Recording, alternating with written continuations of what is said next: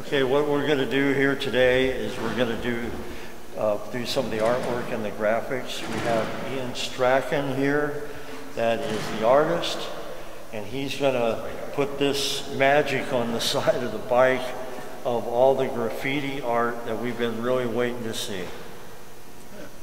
Yeah, what we'll do to start, I've pre-made some templates of the lettering that we were going to do, but it'll position everything right. We'll just lay those on quick.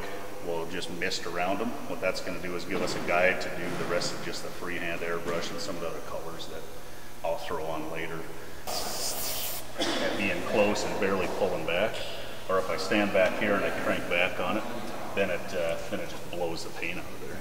And then you can really start to fine tune all your outlines. Yeah, you're just getting an idea where stuff needs to be right now.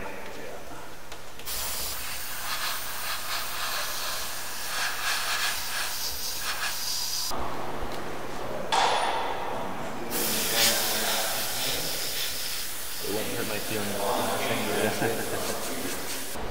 Where I'll go back in and, you know, I'll use that to kind of determine where like the lines were.